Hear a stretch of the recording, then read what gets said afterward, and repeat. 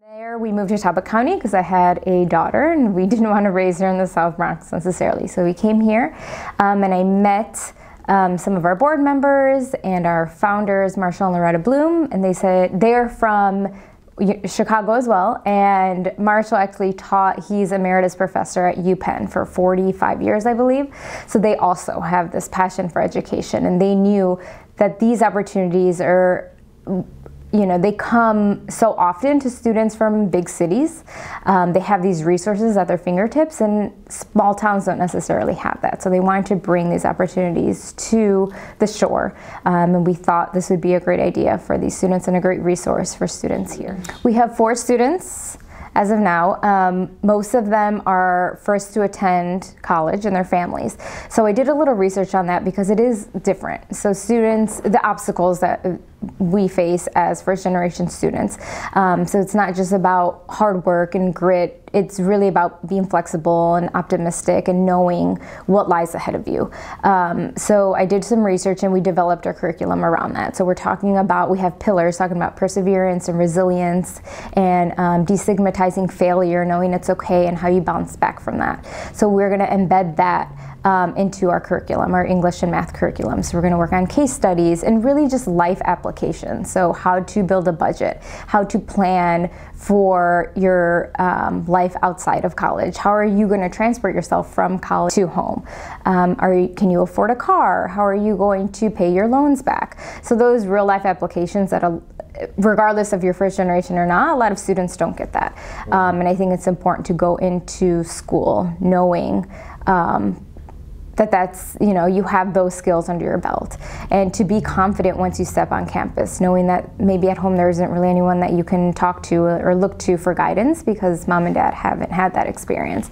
So we want to be a place where the students feel support and can come back to and know that there's this network of individuals that are cheering you on and are motivating you. So we have reached out to the school, both St. Peter and Paul and Easton High School, and we want to start a referral process in order for them to be able to recommend students that they think are very motivated. So initially we wanted to reach out and find students that were highly academically strong, and through the research, like I said, what's most important is their drive and their determination rather than their grades. So we really want to see that commitment for them to come on Saturdays 4 hours to commit to this program. It's a multi-year commitment, and we want to see that hold true over their grades. And the grades will come, the academics will come along with our program, our curriculum, but we really wanted to see, we were looking for the commitment piece and the motivation when we interviewed students. So we measure success by all of our students enrolling and matriculating into a 4-year university, but it's really a full circle type of program. So there's a call to action where our vision is where our students come back into the community, invest in Talbot County, and become mentors and Mitchell Scholars. So we want to see them have that time away to find themselves, be independent, be decision makers, but then to come back and instill those values into our community. So we want to offer scholarships to pay for any of their application fees. We're going on college tours. We want that all to be free for them, no charge to the student. So that's an obstacle. It's also preparing these students beforehand. So initially we had thought we were going to start junior and senior year. We scaled it back to freshman year because, again, if we focus on students who are first in their families to go, there's a lot of more preparation. So we want to prepare them mentally, emotionally, to know what they're going into. They're leaving home, they're going to be far away, some of them.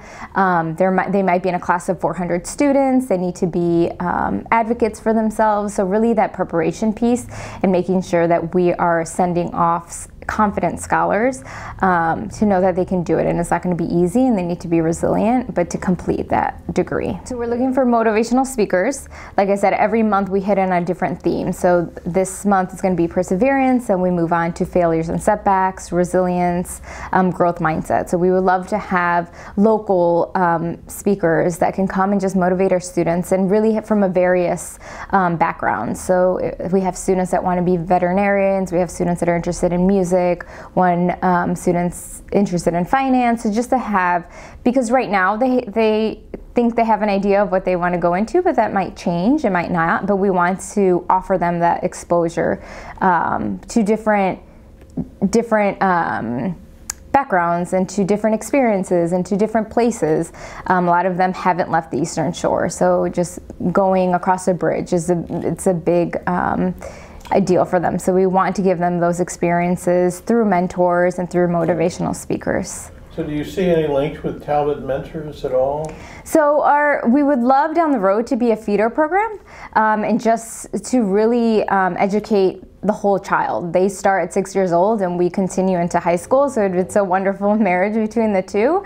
I think we want to really, they've been around for such a long time, we want to establish our program and make sure that we are fulfilling our mission. But I think, yes, I agree, it's a wonderful marriage between the two and just like a feeder. Yes, so we have one student that we got directly, two students that we got from Talbot Mentors, and so their mentors are involved with the program as well, so they'll be able to follow them through, which I think is wonderful.